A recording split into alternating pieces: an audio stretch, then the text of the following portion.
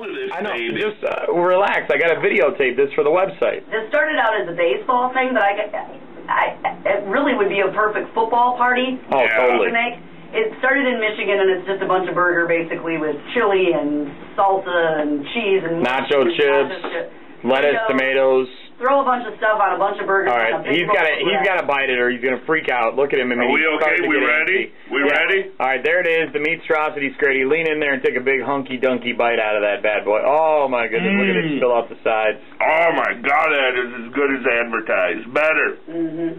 Can you taste everything that's in there? I mean, we got hamburger, we got chili, we've got tomato, lettuce, salsa. There's a lot going on there, and yeah, you can taste pretty much everything. So there, maybe for your football party this weekend, you can cook up a MeatStrosity. You got to take some of this. This is phenomenal. I'm going to. Video of it will be on our website, so you can take a look at what it looks like and make your own.